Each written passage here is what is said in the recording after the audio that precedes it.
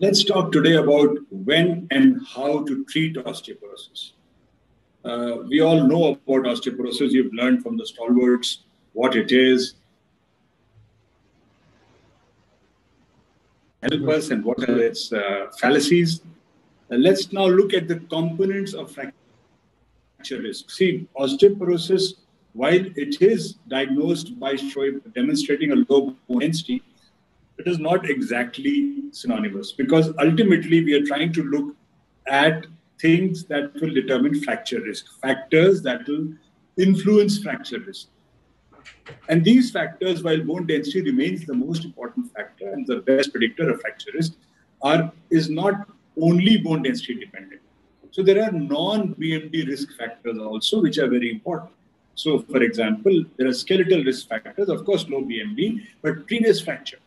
A previous fracture and a family history of osteoporosis can drive you towards treatment, even if the bone density is normal or just osteopenic. So remember, if someone has had a Colles fracture, a vertebral fracture, or a hip fracture, any of those, if somebody has had, then that means that person is at greater risk of getting a subsequent fracture. And therefore, this is important to remember, that we don't take bone density at face value. You will interpret it like has been explained in the earlier talks, but you will also look at the accompanying risk factors.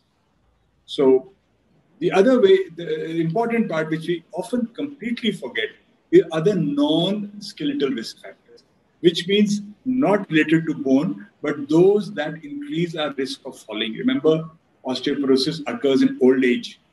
And in older people, they may be diabetic, they may be hypertensive, they may have had a stroke, poor eyesight, poor hearing, poor balance, and muscle weakness, all can increase the risk of falling. So all these factors combined predict fractures. They are important for determining fracture risk. And unless we take a holistic view, just by prescribing a pill for low bone density, we'll not be able to treat our patients properly.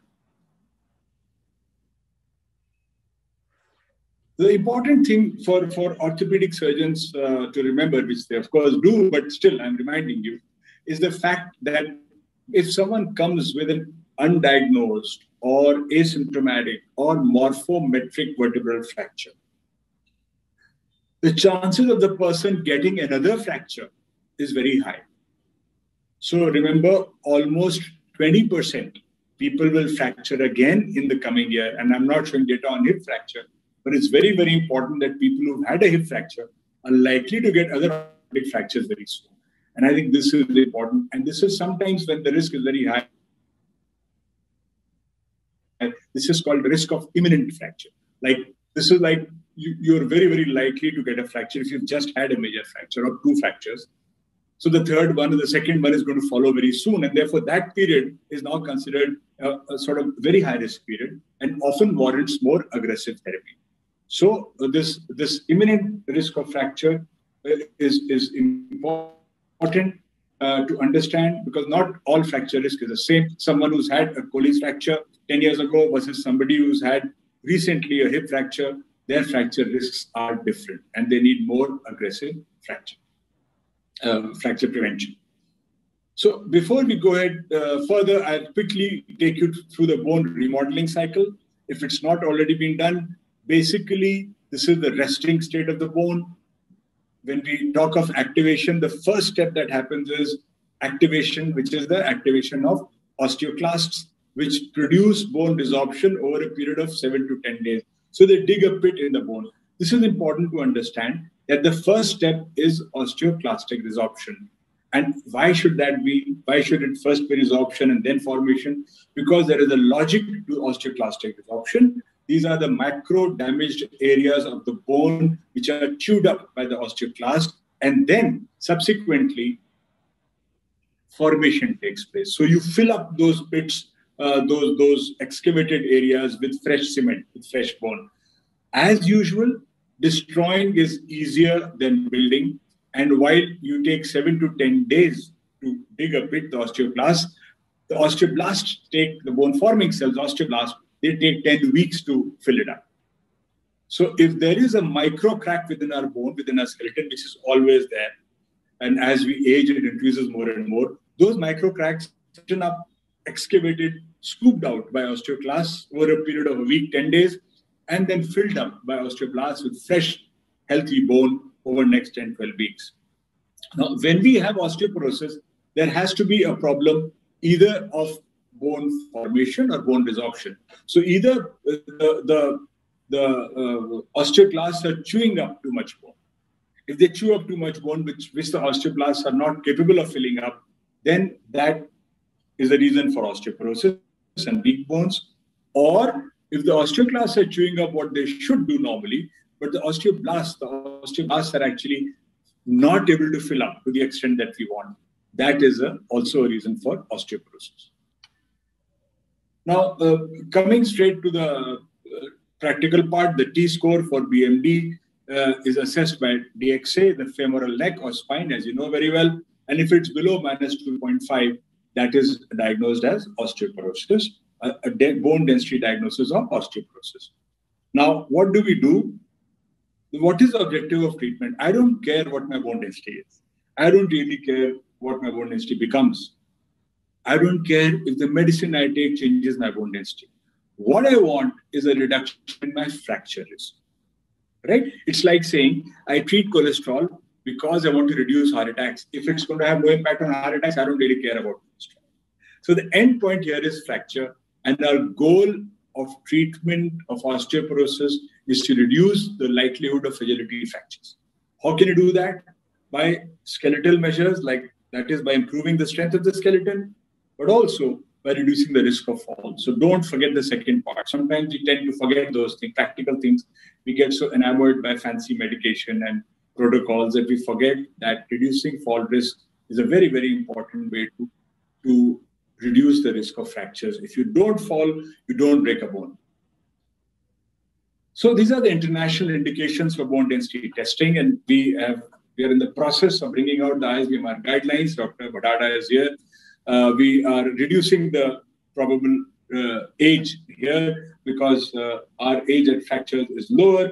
Whether that is simply because we don't have enough lifespan, or whether it is truly because we're getting fractures at an earlier age, remains to be seen. But we think that all women over 60 should have a bone density, the Western criteria, because that is published criteria I've written here, 65. All both postmenopausal women who have a history of fracture, with any suspicion on X-ray, or on long-term glucocorticoid therapy more than 3 months, or those who have risk factors. So if you're above 50 and not yet 60, which means postmenopausal women, you would still do a bone density, a very low body weight, long-term steroid therapy, family history of fracture. Early menopause. This whole thing is based on menopause. So menopause happened at 35, then it's a different story. Current smoking, excessive alcohol consumption. So all these are reasons for you to get a bone density done. Very often I see in health check programs, completely healthy women at the age of, or even men at the age of 40, they go for executive health checks and they get a bone density. Now, doing a bone density at that point is very hard to interpret.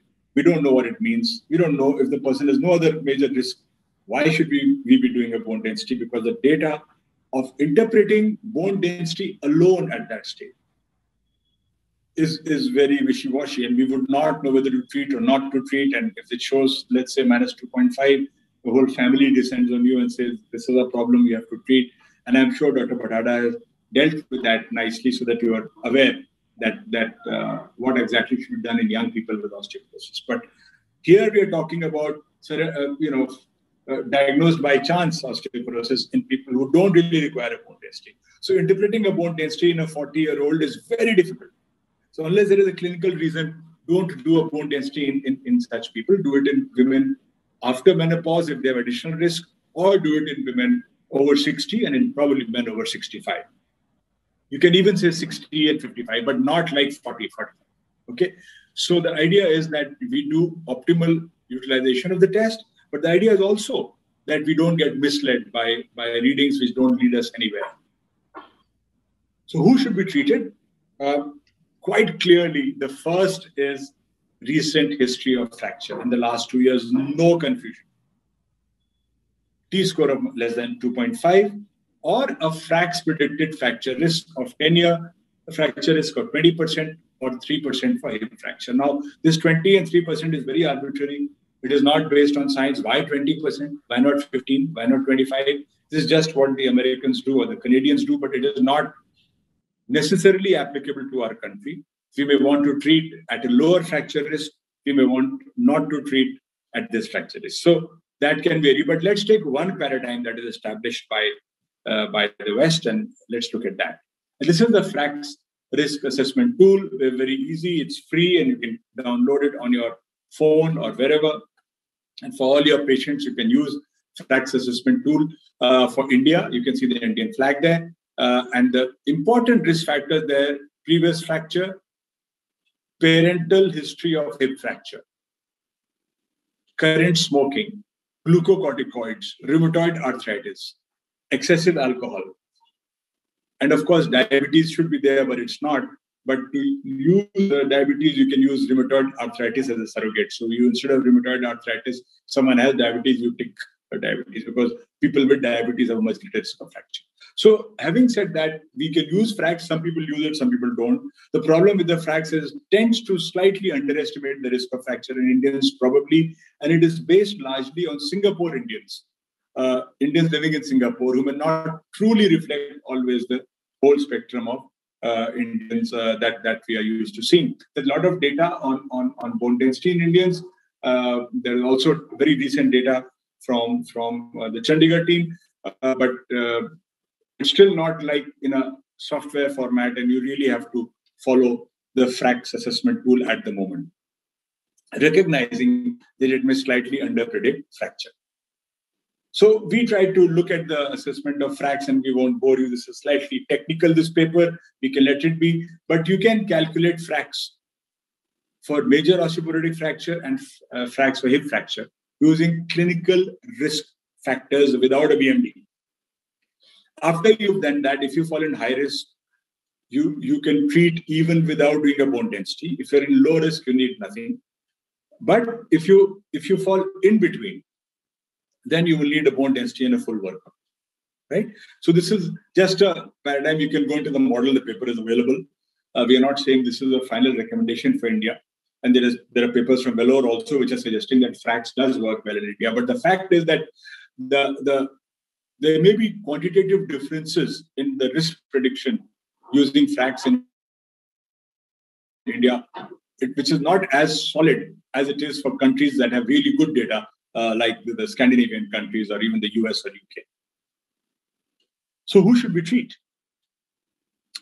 As I said, if you use clinical risk factors, which are the same ones that are listed on the FRAX thing, if you have high probability, you will treat. If you have intermediate, you do bone density. If you have low, then you don't treat. So if someone clearly is absolutely fit and fine, even if the bone density does show, because we are going the other way, normally we're getting the bone density and then deciding treatment.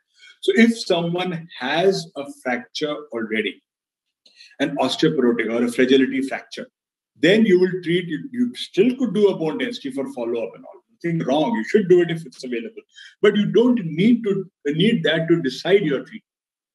Okay, so that is helpful in long term. It's documentation. It helps in the long term follow-up, but it doesn't necessarily change your decision to treat.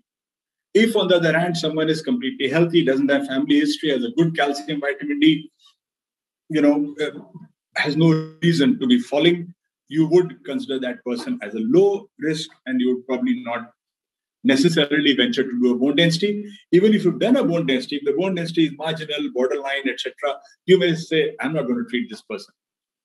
I'm going to really wait for the bone density to go down, because that seems to be the only risk factor. Everything else looks okay. And if you're intermediate, then you would say, well, I would do a bone density when I'm not sure. And then you can definitely decide on the basis of bone density. Now, this may sound confusing. For us, the practical guidance from this is, do a bone density. If the person has had a fracture, there's no reason to wait for a bone density. You do get a bone density test done, but it doesn't determine your treatment approach. If the person is clearly very healthy and not in that age group, etc., you need not necessarily do a bone density. But if you are part of a program where you're doing bone density, you have to use the bone density in the context of other risk factors. A simple osteopenia doesn't require any treatment. Bone density the minus 1.8, etc., don't require treatment. Even bone density the minus 2.4 may not require treatment. On the other hand, if the bone density is minus 1.5, the T-score, and the person has had a fracture, you would treat. Right? So that's what I'm trying to explain. That the message here is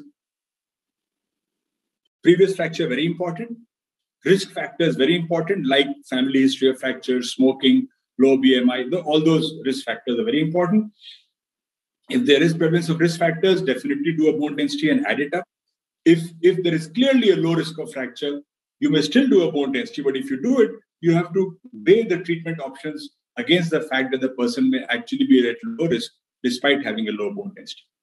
But again, emphasizing the point, if you're confused, those with fracture, treat. Those without fracture, get a bone density. If below 2.5, only then you will consider treatment. What treatment will you do? Firstly, remember to do some tests. I'll not go through all the tests, but we have seen patients of osteoporosis starting treatment without a calcium vitamin D done. At least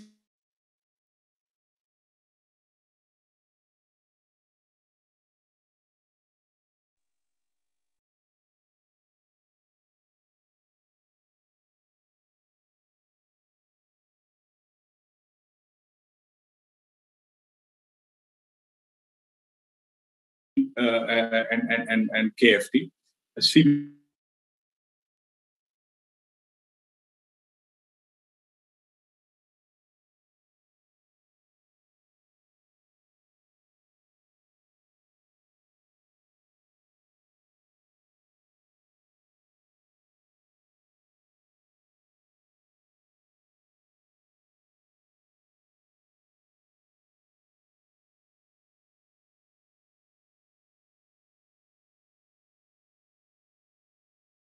Formation. For practical purposes, we'll talk only of three drugs: bisphosphonates, denosumab, and teriparatide. Bisphosphonates and denosumab as anti-resorptives and teriparatide as anabolics or stimulators of bone formation. There are others in the pipeline: romosozumab, abaloparatide. We're not going to talk about that today. So treatment of osteoporosis, initial treatment is by and large with bisphosphonates. That is the Endocrine Society guideline. And if you're using parenteral bisphosphonate, which most of you do, use zoledronic acid 5 mg once a year, reassess fracture risk using all the parameters, the clinical risk, the bone density, everything after 3 years.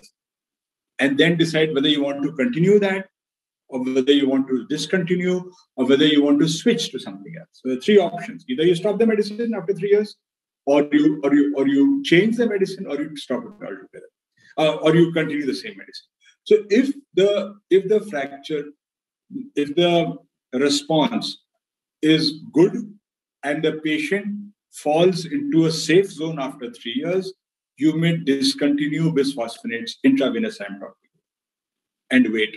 Intravenous bisphosphonate action on bone remains for at least 6 to 12 months after you've discontinued.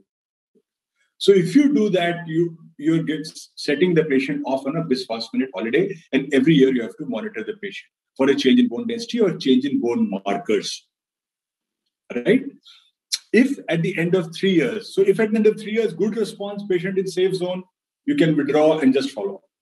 If at the end of 3 years of zoledronic acid, you find the response is dismal, it's really bad, and you're not happy, patient has had a fracture in between, nothing is going your way, then you may want to switch therapy.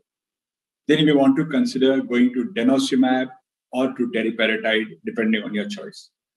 If the response is fair and reasonable and the patient still falls within a high fracture risk, then you can continue zoledronic acid for another 3 years.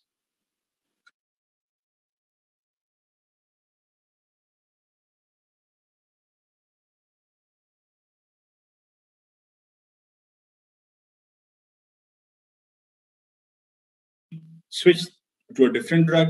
If it's a good response, but patient is still within fracture risk zone, then you can continue for another 3 years. The same thing applies to oral, but in oral, we go straight for 5 years and only then we give it. Right? So oral alendronate, you go straight for 5 years and stop, and then exactly the same process. So this is the bisphosphonate drug holiday, which is very controversial, let me tell you. But nevertheless, at 3 to 5 years, depending on IV or oral, you can stop the drug and follow up your patient annually if the patient is not in a high risk zone. Zoledronic acid, you know very well. I don't have to explain that. You know, it reduces hip fracture, vertebral fracture, not very remarkable molecule, given just once a year, and many people are saying once in 18 months, but I stick to once a year at the moment. And why are you scared? I know you're scared about osteonecrosis of jaw. This is osteonecrosis, a non-healing wound in oral mucosa with exposed bone, that lasts more than 8 weeks. And often happens after invasive dental procedure, but can occur just like that. But the risk is 0.21% with more than 4 years of therapy. So it's really low. I mean, I wouldn't really get hassled by this risk. It's a very, very low risk. So you should try and understand that this is not a high risk at all. And the risk is greater of dying by US data, dying by murder or dying by lightning strike. This risk is less than that or about the same. Right? So we should know about it, but not very excessively. But if extensive dental work has to be done, it's better to do that before you start therapy. The other risk we are all worried about, especially as orthopedic surgeons, are atypical femoral fractures. Again, look at this data. If we are using bisphosphonates in more than 45 areas, which we always do, it's 3 per 1 lakh with 2 years, 20 per 1 lakh with 5 years, 20 per 1 lakh. And you'll be preventing so many more fractures. Right? So, and 50 per 1 lakh with 8 years of use. So, it's really a small risk. Just remember that. So, for example, giving bisphosphonates for 3 years to 1,000 osteoporotic women prevents 100 fractures. 3 years, 1,000, 100 fractures, which will include 11 hip fractures, devastating, while causing about 0.18 typical femoral fractures. So it's not a big risk at all. Remember this. What about denosumab, the other anti-resorptive, remarkable drug, alternative initial treatment for high-risk patients, or can be used after teriparatide or after bisphosphonate. No drug holiday. And you go straight for 10 years quite easily. At 5 years, you can reassess fracture risk and take a call. Otherwise, you can go straight for 10 years and then take a call. So if at 5 years, your patient is looking really good, everything is fine, you can consider what to do. You want to move the patient to bisphosphonate. But best is to, when you start someone on denosumab, to continue straight for 10 years and then review. And when you discontinue denosumab, never do it suddenly. Like you have to add a bisphosphonate there or something there of treatment at least. Already explained this. If you leave denosumab in 2 years, the bone is simply back to normal. But even in that 2 years, you actually have an increased risk of fractures. So don't discontinue denosumab. Suddenly use it only in patients who are likely to be compliant. Injections have to be given every 6 plus minus 1 month. This is denosumab available as Prolia, Olimab, etc. 60 milligrams. 60 milligrams once in 6 months. Right? 60 milligrams once in 6 months, plus minus 1 month, that's all. Not more than 7 month gap. Otherwise, you're risking your patient's sort of bones by increasing the risk of fracture. Yes, of course, we have to look at hypocalcemia, side effects of these drugs. You know the acute side effects. You know the acute side effects of zoledronic acid, acute phase reaction like a flu-like reaction. Sometimes hypocalcemia with denosumab, also hypocalcemia, but not much of acute phase reaction. And with oral alendronate, it is dysphagia and GI problems. What about the last part of the talk, teriparatide, which is a bone-forming agent? And of course, you know, again, this data is 20 years old now. Bob Neal's a remarkable study where they showed marked reduction in vertebral fractures, new vertebral fractures. And if you look at multiple vertebral fractures, then the reduction was up to 90%. So teriparatide is an amazing drug for vertebral fractures. It probably works well for hip fractures also, but the solidity of data is maintained primarily for vertebral fractures. And it's a drug of choice often for those who undergone vertebral fractures. The issue with teriparatide is, firstly, the side effects are very few, nothing. No acute phase reactions, very rare, nothing. Mild hypercalcemia, usually undiagnosed. But you give it for 2 years only. The anabolic agent that teriparatide is should be used for 2 years. Not 3 months, not 1 month, not 6 months. Please prescribe teriparatide for a minimum of 18 months if you're using it. One habit that we have in our country is to use teriparatide for 3 months, 2 months like that. Not a good idea. 18 months to 24 months. And follow it up with a bisphosphonate. Because once you build up the bone with the bone forming agent, you need to follow it up with a bisphosphonate that will prevent that bone loss.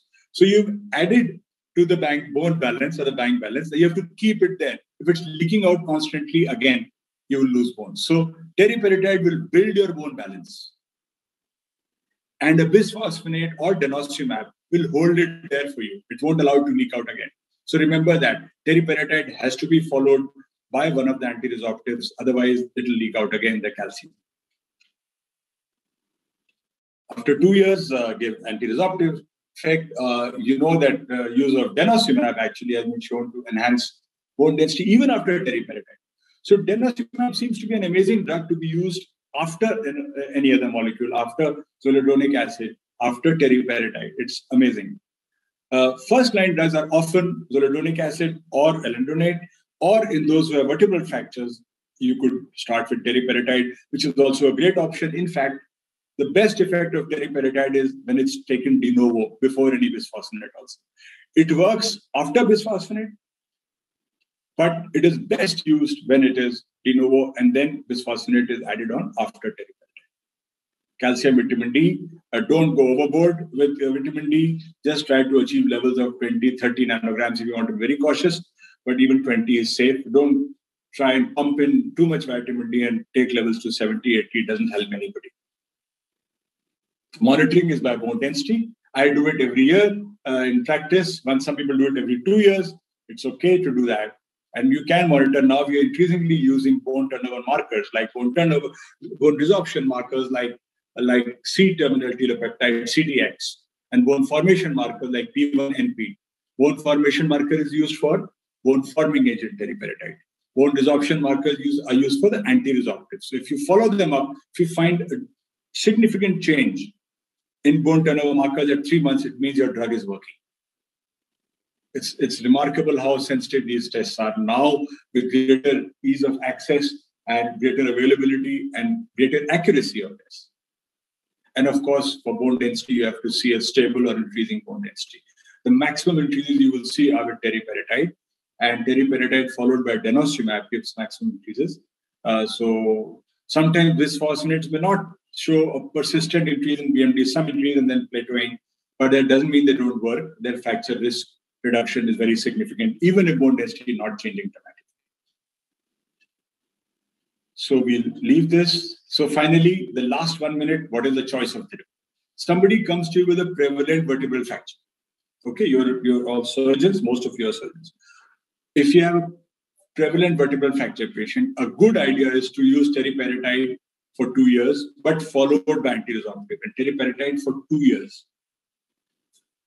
If you don't want to do that, a patient doesn't want a daily shot, or cost is an issue, or whatever, you can use zoledronic acid intravenously once a year. Once a year is standard for mine. Even the third option is very good. You can use denosumab 6 monthly, but remember denosumab, that 6 monthly compliance is mandatory. You can't be lax with that. Or of course, good old alendronate oral. Typically in my practice, but this is not a recommendation, in patients who just come with low bone density and high fracture risk, I tend to go for oral alendronate. And those who already had a fracture, I tend to go for one of these three. And the list I made is in the order of my priority, what I use. Because this is actually the best bone forming agent for vertebrae, teriparatide, then followed by zoledronic acid. Then, well, between these two, you can use any. Denosumab is a wonderful agent. But the problem, as I've already said, with zoledronic acid, the advantage is that it stays, the effect stays even if you miss a dose, and many of our patients are not so compliant. In denosumab, the problem, as I said, was that after 6 months, it escapes if you delay the injection. So that's a challenge. And most of you deal with hip fractures, right? Is there a difference in the prioritization? You can look at this single slide, I think, which we can take home with us. If someone comes with a hip fracture, our first choice is zoledronic acid intravenous, then denosumab, then oral alendronate, and teriparatide is the last choice. So basically, you have moved the teriparatide down from the top to the last. Rest is same. One can definitely argue why denosumab should not be preferred over zoledronic acid, and I've already given you the reason. It's about compliance, not about efficacy. Right? So zoledronic acid is my preferred choice in this situation. If someone comes with a hip fracture, I think people who are hospitalized with you, who you're treating for hip fracture, who you're fixing nails, etc., and making them mobile in such an amazing way that orthopedic surgeons do, you must give them a zoledronic acid before they are discharged. Don't worry about fracture, really nothing is going to happen. If you give them a zoledronic acid intravenous before discharge, you will find that they are protected very nicely, because then compliance becomes much easier. So I think this is the way I would choose therapy for my patients. If you have high risk without fracture, these are all options. Low to moderate risk without fracture, alendronate weekly is the first choice. Right? So these two slides summarize it for you. Someone who's really high risk but doesn't have a fracture, you can use zoledronic acid, denosumab, anything.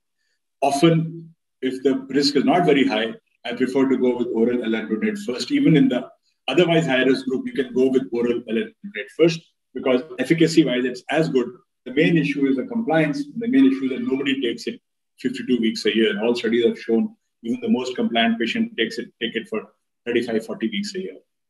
Very few take it for more than 40 weeks a year. So keeping that in mind, zoledronate has become the choice in most patients. However, putting someone at low to moderate risk without fracture on zoledronic seems a bit of overkill.